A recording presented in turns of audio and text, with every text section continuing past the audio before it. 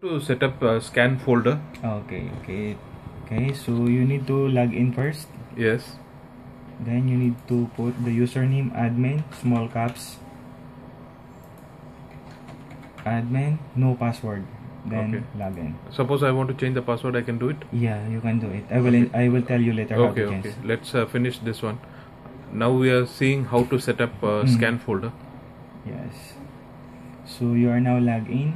So you Okay. need to go to device management. Yeah. After that, address book. Okay. So you need to go add user.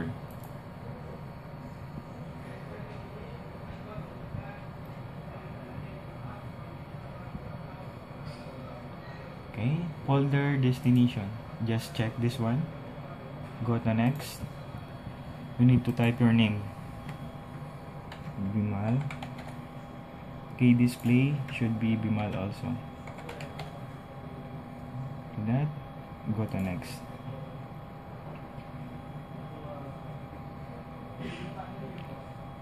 So we need to put the path destination. This forward slash first to, after that the computer name of your PC.